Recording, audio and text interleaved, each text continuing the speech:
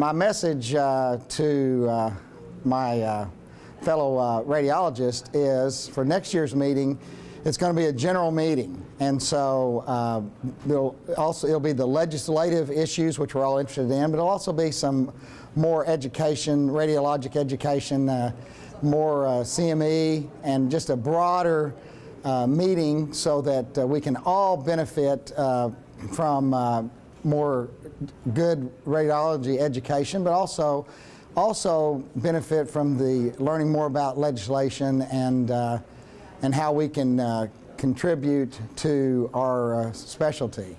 And you know, we are radiology, and we all have to be involved. And you know, we've got to be advocates for our specialty, and it's just important. And I'm excited about next year's meeting because there's going to be more of us here to hear the message. And that message is if we don't stand up for radiology and make radiology an important part of medicine and medical legislation, no one else is going to do it.